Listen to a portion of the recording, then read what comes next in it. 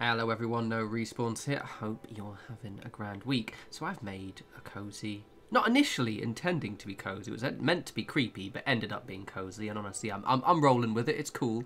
But I made a cozy little homestead. Now the set piece of this is the new tall windmill generator that dropped on the Atom Store earlier in the week. And just as my little kind of view of that is it's quite good if that's what you're looking for. It does only provide 12 power, but it does make for quite a nice little set piece, and I'll show you when we get a bit closer. I'm in photo mode, you haven't gathered. It doesn't have an ugly ass piece of white concrete on the bottom, so somebody at Bethesda is at least listening to my screaming about how ugly the nasty piece of concrete they like to stick on stuff is. So thanks Bethesda for not doing that, because that looks way nicer now. But no, in terms of it, it works really well, and it blends in with it was a set piece that I needed for what I wanted to go for here. So as you can see, and actually I'm gonna go a bit closer. So the whole premise with this is I wanted to use all of the grimy shit that I hadn't used yet. Basically, that was it. We've got this contemporary wall, the kind of the contemporary house set and the various reskins of it, and this is the one that's all kind of tattered and destroyed. And I wanted to use it, but every time I used it, it didn't really fit because it's a little bit too destroyed.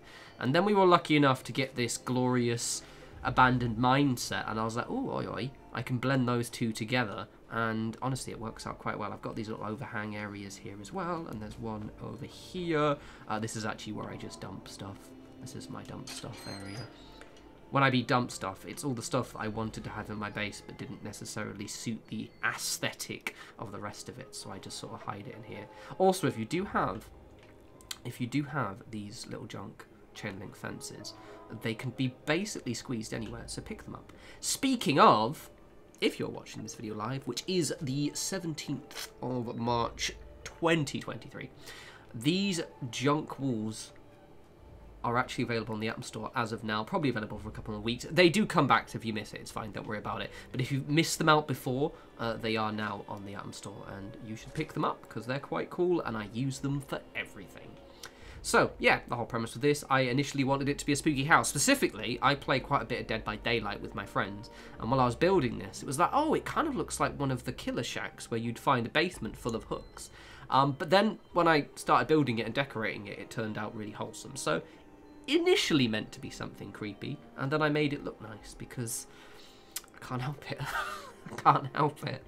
Also, with the fences, because I always build big junk walls, that's sort of my thing. I wanted to play around with the kind of more minimalist, kind of smaller scale fencing. So I kind of limited myself to the three, so the normal vanilla ones you get in the base game, these kind of barbed wire ones, which I got ages ago, and then these cast iron ones. Obviously, I'm lucky enough that I've kind of picked up everything over the past couple of years that's dropped to the Atom Store. So if you want, you just use the vanilla ones and just kind of put stash boxes and bits and pieces inside. But honestly, they looked better than I was expecting. When I was putting them down, I was thinking, oh, this is going to look really bland. But nah, it works. And added bonus, it doesn't use as much build limit. So this place looks satisfyingly busy, which is sort of my thing. I like clutter. It's so wholesome. I haven't shown you where I am. So this area right here, I've built a few times. So I am just south of Twin Lakes. And just to the, what, west? Yeah, west. Yes, I had to count the northeast, southwest thing in my head. Don't judge. Near Huntersville. I like this spot a lot. I always forget where it is. I think this is the third time I built here, and every time I forget where it is. So Twin Lakes, there's a river, right? There's a river here. And I think you spawn in over there somewhere. So just bear that in mind. So we've got a wee little gate here. This is the first one I haven't put my name in my kind of channel name emblazoned on it, mainly because I couldn't fit it in. I'm gonna have to make another version of that I can put on smaller structures.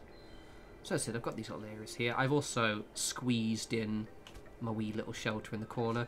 Initially it was going to be in this piece. So for those who didn't do the last season, which you may notice if you noticed on my score, I'm only on level 2 right now because I took a break. But in the last season we got these quite cool little planters. They'll almost certainly be on the Atom Store again at some point, so don't worry about it if you missed them. But I wanted to use these as well, and yeah, they're pretty cool. They've got, I think, 2 or 3 different versions, yeah, because they have different levels. I think one of them has like an opening area as well, and you can squeeze quite a lot of stuff in them, as you can see.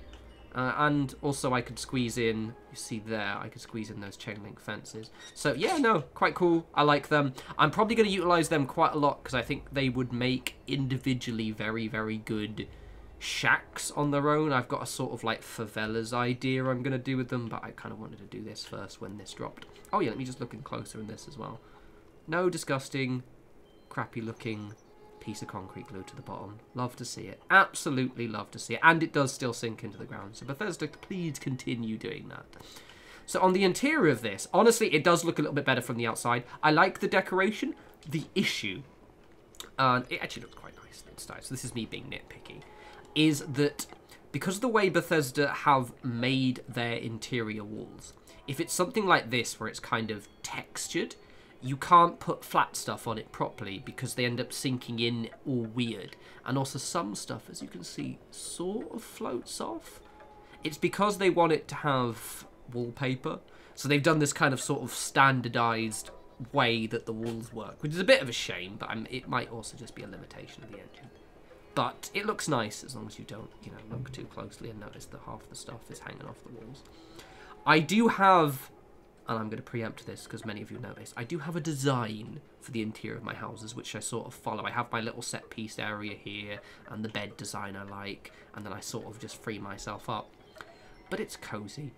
I think this one could probably do with some more stuff in it, but I've got a kind of nice little weather period. Also, highly recommend you do these little glass roofs. It's just generally for the lighting. It looks really, really vibey, and it just mixes things up. It's quite nice. I do like it. Let me close the door. So yes, what initially started off as one, an excuse for me to show off that, but also then to make something spooky, turned into, honestly, quite a cozy little homestead. Oh, I've also got my little area. You can build right next to the river if you like. I mean, I'm up the lake, I'm not going to stop you, but I do like this little stream. Because, to be honest, I always forget to loot these, so one of them is good enough for me. Because it's just, yeah, I wouldn't need any more. Let me just get two up here. Let me cap here. This is quite a nice one. The problem is I like this a lot, which means, annoyingly, I'm going to have to now destroy another one of my camps for the next video. And that's just not cricket. Yeah, I don't like that. Bethesda, please give me more camp slots. I need like at least 20, because I keep making things that I like, and it's breaking my heart when I have to tear them down. Anyhow, have you made something with this? Let me know. It's not really a prefab, but it's big enough that it kind of did merit its own video in terms of just being a set piece. And I wanted you guys to see it so you can go, okay, will I like that? Will I use it? Yes, I almost certainly will. And it's just, it gave me an excuse to make all this. So I'm happy. Anywho, as always, follow me on Twitter at norespawns.